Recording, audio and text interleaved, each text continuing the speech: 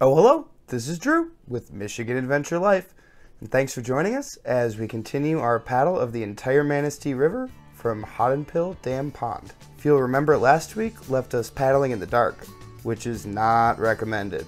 We were left out there trying to make up so many miles and hours after an unplanned car drop-off, and rainstorm forced us off the water early the first day. After hours of paddling in pitch black, we eventually reached a highway rest area on the water's edge where we could spend the night. And after a sleep that wasn't nearly long enough, it was time to get back in those boats and continue the paddle to Government Island on Tippy Dam Pond. But first, we'd have to cross Hodenpyl Dam Pond and perform our first portage ever at Hodenpyl Dam. Something none of us had been looking forward to.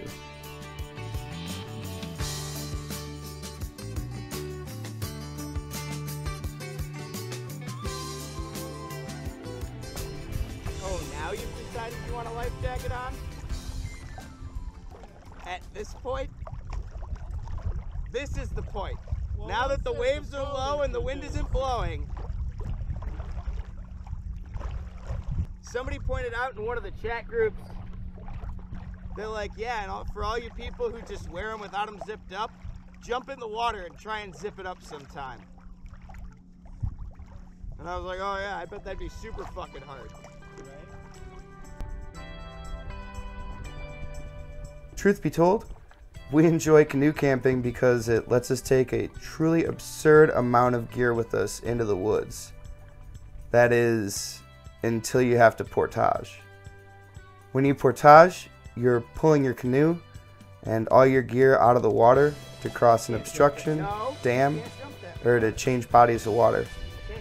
And this was our first time ever having to portage over anything. With 100-pound canoes and hundreds of pounds of gear. But hey, we made it. No worse for wear. Hey, I think that's what the gravel on the left's for. Yeah.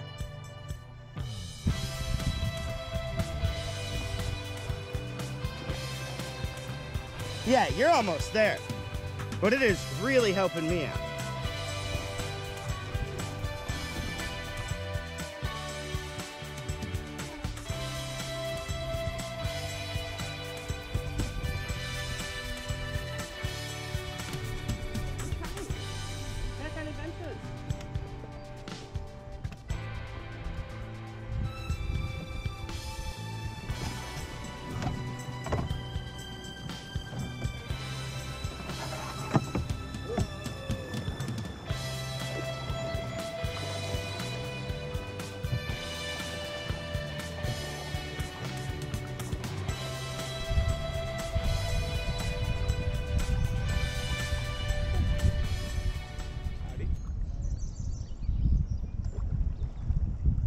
Any launch where I don't get that wet is a good one. Once we get to the other side of the dam and take a break to breathe, it's back in the boats and back on the river. Even if there are bridges and rapids and logs, the Manistee River from dam to dam is the hardest part when it comes to technical skill. Besides the portaging, the small rapids, the low bridges, and mud flats, it's all that separate the river and Tippy Dam Pond. But with a little effort, about anyone can make it through. You just have to pay attention and wear your life jacket.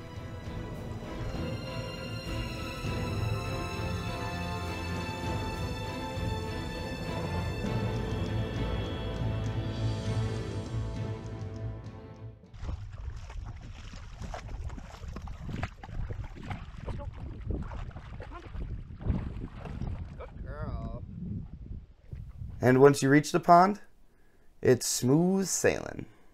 Paddling. Smooth paddling.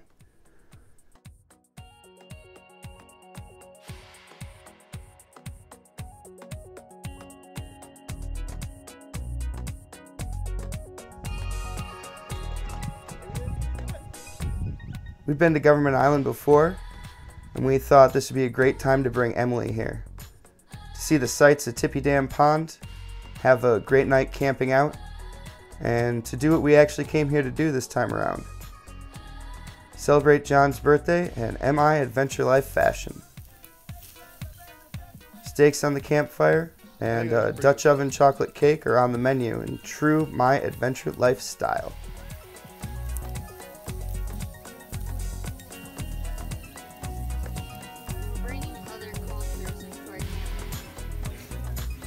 Cultural appropriation? You're saying we're cultural appropriating.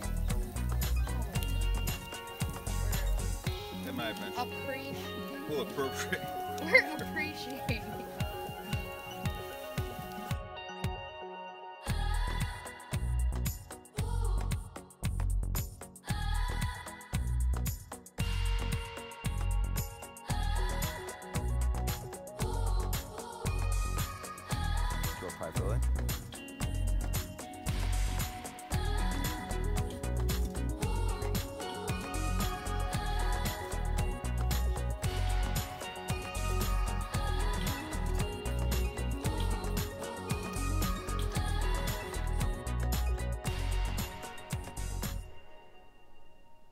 Well, that's going to be it for this week, folks. If you liked it, or even if you didn't, if you could give it the thumbs up and click subscribe down there somewhere, then ring that bell so you'll get a notification next week when Kara, Emily, John, and I continue down the Manistee River from Tippy Dam to our favorite spot, Bob's. If you know, you know. You can also leave a comment down there. Let us know how you're liking that merch shop. We just dropped some stuff for deer season. You know, let us know how you like it. Check it out. Thanks for supporting us, those of you that have. We really appreciate it. You know, or if you just wanted to, you know how we make a Dutch oven cake on a campfire, leave a comment, let us know. Thanks for watching, guys. This has been MIAdventureLife.